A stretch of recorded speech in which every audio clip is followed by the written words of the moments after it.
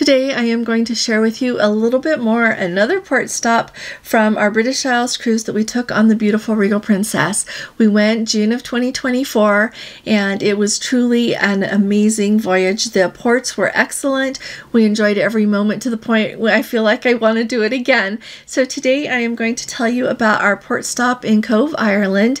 I'm going to take you along and let you know what excursion we took, what happened on that excursion, and just everything, so that if you get to go, you will have a point of reference, know a little bit about what to expect there, as well as if you don't get to go, come along with me today. I'd love to have you join me, so let's go ahead and get started.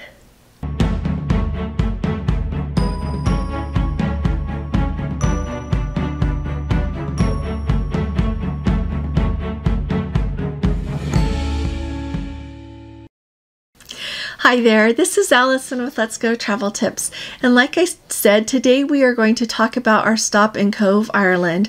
C-O-B-H is how they spell it, but when you pronounce it there, they can pronounce it Cobh, and on the itinerary it says that Cork, Ireland, and then Cobh for Blarney Castle. So if you wanted to go to Blarney Castle, this is the port stop for you. We decided to do something different because something else I thought would be really fun to do. And so we ended up booking an excursion that was called Rock of Cashel, the V, and Lismore. And so we started off, we of course, you get off the ship and you're there in your group, you go get on your bus and off you go on your, bus tour for the day.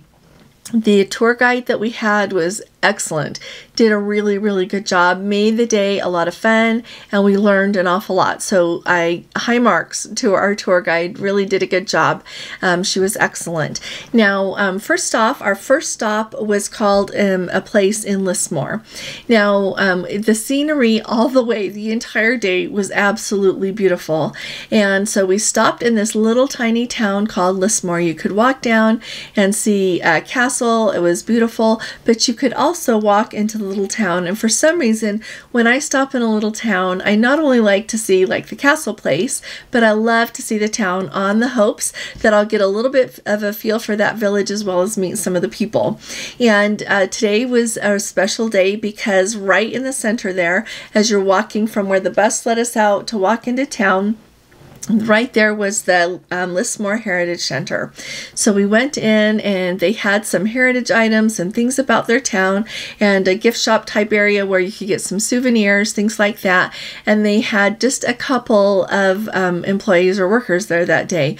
One of them was this amazing lady, and she is not only kind of an historian there, she is truly an all-around amazing person. So she told me a lot about the town there of Lismore. She gave me a lot of information about the heritage there, things to look for during our visit to Ireland. She was really sweet and did a little short thing to put up on her Instagram page with the two of us. We had such a nice visit, and she truly made our stop in Lismore extra special. In fact, we spent so much time visiting with her that we didn't end up walking down to the castle at the end of the road, and I didn't even mind. That is what a nice visit we had there. So we got a feel for the town, walked around, beautiful. They have beautiful flowers everywhere there. It was June, and that's one thing I noticed about everywhere that we went on our entire British Isles cruise. So many beautiful flowers everywhere we went. They took good care. So we thoroughly enjoyed that. Then we got back on the bus again and went on a longer drive, and so we went to where they call the V. Now, as you think of going on a bus ride, sometimes you're just on an interstate, but not very often when you go places on these kind of tours. So we were just on your regular, think of like 2-lane roads, and we were going up and down, kind of up some high hills, down again, and then you get truly to the place that they call the V. And it is the way the valleys come together, and it is a really special place. So as you're driving all along the road, and you can see out over the meadows when there's nothing on the hedge on the way, there are these beautiful purple flowers. She said they're rhododendrons, and she said that we were there the perfect week to see the most of them. So that was a real treat. So you see this beautiful green with these beautiful purple flower bushes. It was just spectacular. And the V, we got to get out, walk around for a minute, take pictures. It was absolutely beautiful.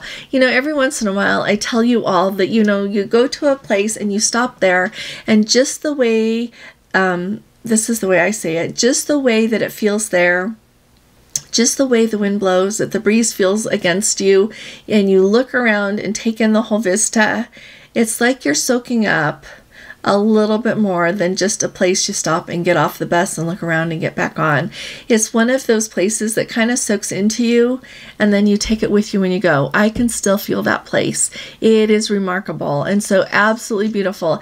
Definitely worth the ride. And it was a little bit of a bus ride, you know, to get there. And then we carried on our way further on the tour that we were on. But what beautiful, beautiful scenery we saw. And, you know, I knew that Ireland would be beautiful, but I had no idea. I have never seen green like that in my entire life. And I've been a lot of places, so I need to go back to Ireland. I have to go back to Ireland. But anyway, so then we carried on and went through more beautiful, beautiful countryside, and ended up in the village there where the Rock of Cashel is.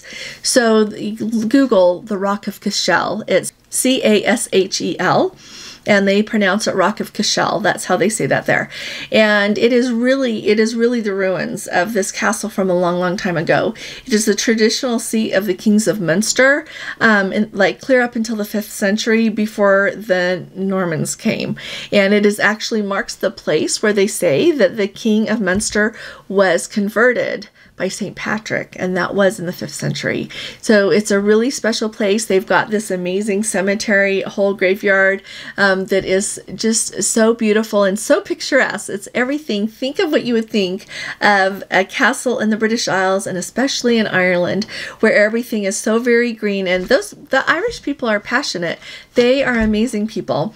And so think of that and what you would see in a graveyard. And indeed, it was all there. So we got to walk up and down some steps and go into some of the ruins, and then walk around the headstones and that whole graveyard there and really enjoy it. Of course, there were crows, just like you would expect there to be, or ravens. I'm not sure if they were ravens or crows, but it was a really, really cool day. So we spent our time up there and really soaked it in. And I love tours like this, because what they did is they dropped us off at this little car park, and then she said, you walk along, you know, the sidewalk here, and then you turn and walk up the hill. And it was a little bit of a steep hill, but she gave us a lot of background there, and people could take their time, because some people want to zip right up the top of the hill, other people want to take their time. And then inside the castle and inside that graveyard and everything, you really want to be able to take however long you want. And so I love tours like that. Our tour guide came up, and once everyone was up at the top there, kind of in that ruins area right there, she gave us more history, talked to us about that, and then she just told everybody like what time to be back. So you could really spend as long as you wanted within that time frame, and she was very generous with the time that we got to spend there, so that you could see everything you wanted to see. And the way it is situated there is the vista all the way around the castle. It's up on a rise. Like I said, it was kind of a steep hill to walk up. You can see 360 degrees around the castle, and what beautiful, how beautiful it was. I keep saying that, but it was really, truly that beautiful. After we got done looking around there and seeing everything that we wanted to see, we walked down and started to walk into the town. We walked part of the ways in, saw some of the other, there's some ruins of a church there, and just lots of things to see. We just walked into the town again and walked further down the street this time, and there was a grocery store. So in we went and ended up getting some Irish cheese to try and a little bit of bread, and went out, and they had picnic tables kind of in it's not the town square, but they had a little town square area. So we just sat there and enjoyed our lunch. It was a little bit chilly, a little bit windy, but we thoroughly enjoyed it, and we had a really nice lunch as well. So we just met back at the bus at the time that it was time to go, and then we just had a ride back to the ship. But they took us through, I don't think it was quite the same way. It seemed to me as we went back that the scenery was a little bit different. Still absolutely breathtakingly beautiful, but they just took us back to the ship, and we ended up getting off the ship and looking around. They had some shops right there. So know that if you go there to the town, or the port, I should say, there of Cobh, for Cork, Ireland, that right next to right where the ship docks there, they've got like a little inside area for shops, and they don't stay open really long. Like by the time we got back, because we'd had kind of a long day on our excursion, we had at least an hour, maybe 2 hours until it was time for all aboard. We went in and already like the eating places were closed, the ice cream place was closed, like anything except for a few of the little gift shops. So we went in there and got some presents for people and just enjoyed getting to see what all they have there. And I would say the things that were really big that people would be interested in enjoying there is like knitted items. Things made of beautiful yarns. They had those available that were for sale there. They had a lot of like just your little kitschy things that you find in a lot of places, you know, like your oven mitts and your earrings, you know, just little 4-leaf clover earrings, all the little things that you would kind of think of, but they had a lot of beautiful things as well. And so I just wanted to share the day with you and let you know that it was absolutely beautiful. I don't think that we had, you know, we didn't go see Blarney Castle. That'll maybe wait for another time, if ever, but the Rock of Cashel is amazing. It was absolutely breathtakingly beautiful, and I am really glad that we chose that day. And thanks for joining me today. If you've got any questions, feel free to put them in the comments and we'll watch for them and answer. And let me know in the comments if you've been to Ireland, if you've been on a British Isles cruise, if you want to even go. A lot to think about. So I'll be talking to you all again really soon. You all take really good care. God bless you. Love you. Bye-bye.